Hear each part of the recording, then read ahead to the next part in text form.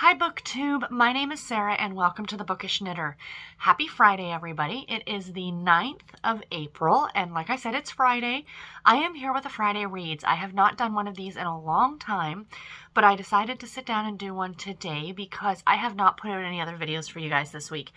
It's been a really busy week. Time just kind of got away from me. Like legit, it's one of those I can't believe it's already Friday kind of situations.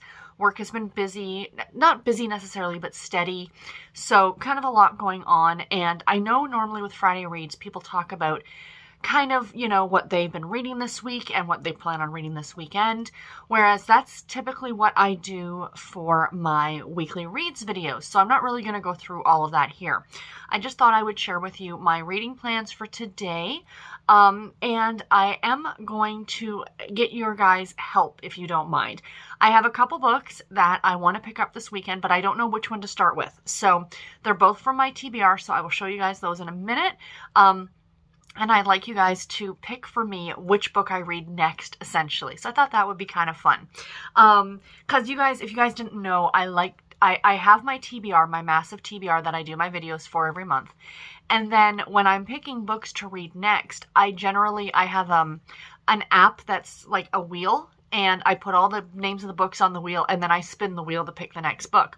So I do like that randomness aspect of it, but I pulled these two out and I want you guys to pick one of them. So I still get kind of that random thing. I don't know which one you guys are going to pick, but I am looking forward to both of them. So yeah, I mean, my goal is to read everything on my TBR every month, but let's be real, that's not necessarily going to happen. So I've got my coffee this morning, again, in my giant Peeps mug that I love so much.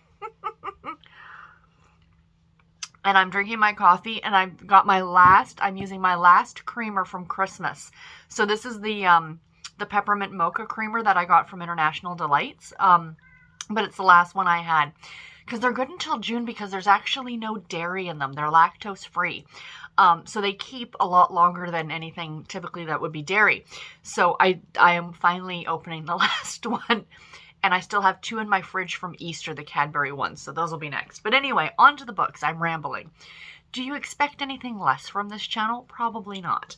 So first off, the book that I literally just started this morning while I was eating my breakfast is Crown for My Royal Baby by Maisie Yates. I'm actually hoping to get this done today. It's relatively short. I think it comes in for the Kindle edition, which is, I'm reading it on my Kobo on this. It comes in at 224 pages, so I'm hoping to get it done today. That is my goal. So like I said, I've only just started it. I'm the first chapter in, so it is an age gap romance. I don't know how much of an age gap at this point, but when they first meet, she's only 16. And the first chapter kind of takes us through those first few years where they just he's a prince and she lives in Massachusetts. She's the daughter of a preacher. Her name is Marissa, I think, and his name is Hercules. And he is a prince, a playboy type prince, and then when she turns 18, they end up having a little tryst over the summer, and she ends up pregnant. And then she contacts the palace to tell them, or to try and get in touch with him to tell him, and these men in suits show up and pay her off. And it's like, you can't return to your home for 5 years. And then her dad dies, so she comes back and she sees him, and he's at the point I'm at now is she's just found out that he's engaged to another woman. So I'm very interested to see where this is going to go. It's Maisie Yates. She always does such a great job with these. And I'm really, like, years ago when I first started my journey with reading Harlequins, the Presents line were never my favorite.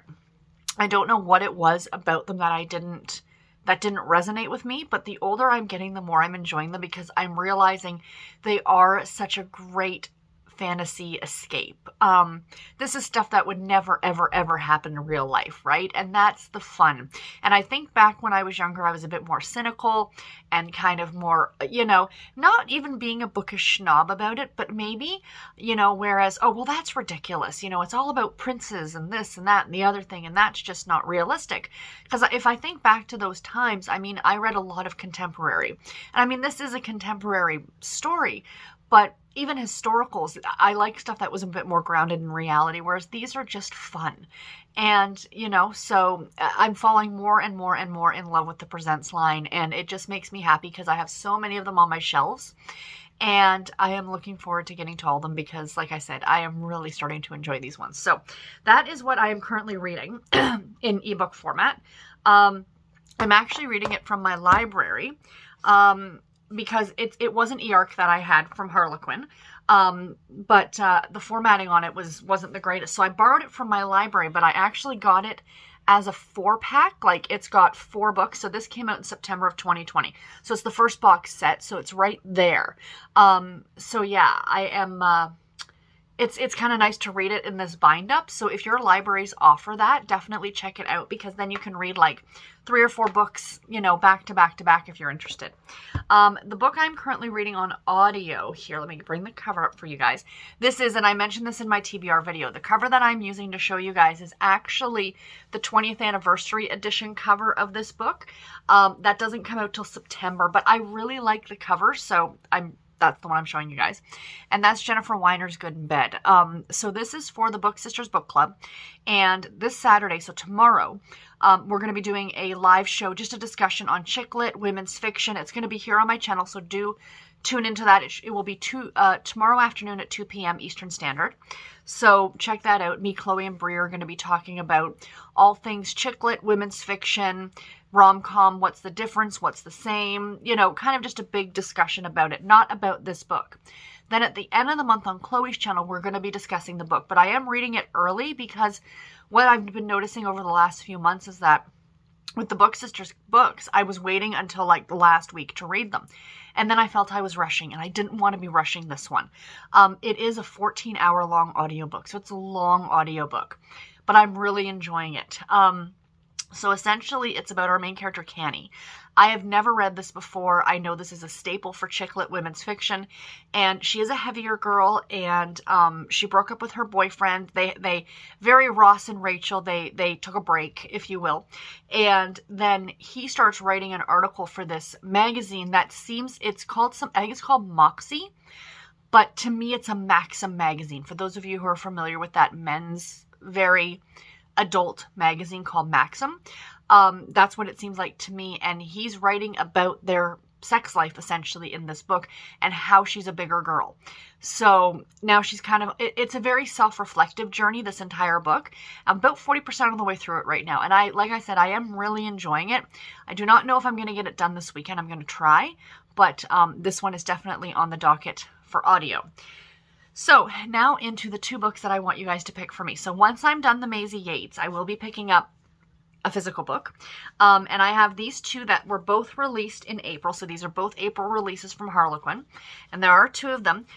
This one is, you can tell, is quite a bit thicker than this one. But I was trying to find books that were like the same length. But this one is actually large print. So that makes a difference. But the first one here, we have The Bad Boys Redemption by Cindy Powell. And this is a Harlequin heartwarming novel. So there it is. I just got this one in the mail this week. So this is, he is in it to win it. But what is the ultimate prize? I'm just going to read the back for you guys. Former bad boy Josh Riley is determined to become mayor of his small hometown. But that means campaigning against local sweetheart Shelby Cuthbert. Gone is the shy girl from his childhood, replaced by a fierce beauty Josh doesn't really want to battle.